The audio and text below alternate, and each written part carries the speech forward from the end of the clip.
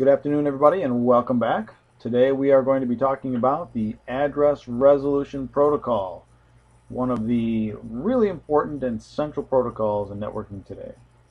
And in case you were following along, this discussion today corresponds to Chapter 4 in the Packet Guide to Core Network Protocols from O'Reilly.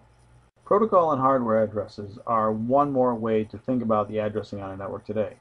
Hardware addresses, physical addresses, MAC addresses, all words for the same thing. That's what's actually addressed on the NIC. But a protocol address is a little different. It's kind of like software, and the idea is that you're insulated from what's going on below. So an IP address, protocol address, doesn't really care whether or not you're dealing with Ethernet network or a token ring network because the application runs at the upper layers, and we want to separate those two ideas.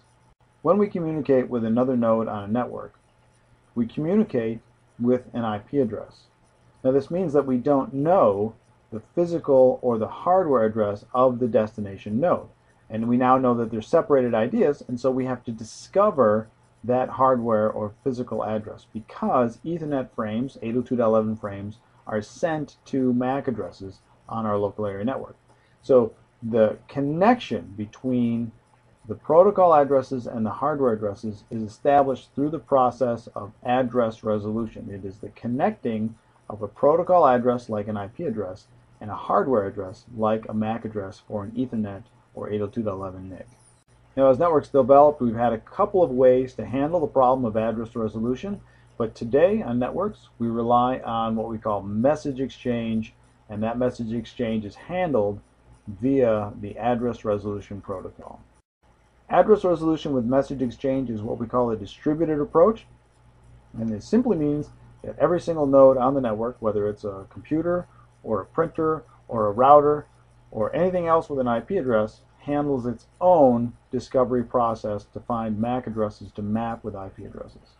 ARP is one of the simplest protocols you'll ever study. It has only two messages defined, an ARP request and an ARP reply. The way that it works is you send out an ARP request indicating that you know the IP address, but you're looking for the MAC address so you can build an Ethernet frame. And this is the message format that we use. You can see here that we've got protocol address fields and hardware address fields. This image shows the encapsulation of an ARP message. And what's really important for us to realize here is that there's no IP header. Everything about the Ethernet frame is different than an IP packet. So there's no IP header, and this means that there's no way for a router to forward ARP messages beyond the local area network.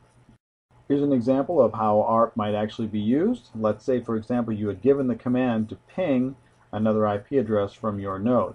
What would happen initially, assuming the ARP tables were empty, is that you would send out an ARP request, wait for the ARP response or the ARP reply, and then send out your icmp echo request, and then the icmp echo reply would come back.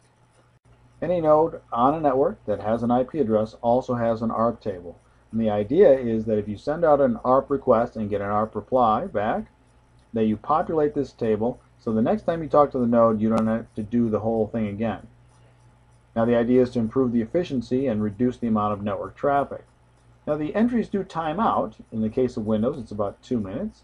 Every operating system is a little different, and you can add static entries to the table. Well, as we always like to do, let's take a look at the actual packets. Here we see an ARP request. The sender is 1.1. You can see that in the sender IP address, and he is looking for the MAC address for 1.254. You can see that Wireshark codes this as, hey, who has 1.254, tell 1.1. And we can see that the target MAC address, the thing that we're looking for, is all zeros. That's what we're hoping to have filled in. So here's the ARP reply coming back. Now we can see here that the MAC address has been filled in, but we can also see that the address fields have been flopped because this is going back the other way. And the host would now take this information, build the Ethernet frame for the destination, but also populate the ARP table. A couple of things to remember here about our ARP traffic. Remember that we're dealing with a broadcast frame, at least in the ARP request, so there will be all Fs in the destination field in the Ethernet frame. There's also zeros in the payload. That's just that space keeper for the MAC address we're trying to discover. There's no IP header here, which means that the router will not forward this. We never learn the MAC addresses of nodes not on our network, so that's really important. That means that if you're filtering for traffic that has an IP header, you won't find it. ARP has nothing to do with icmp specifically. Anytime you're going to talk to any other node, you'll generate ARP requests, regardless of why you're trying to talk to them.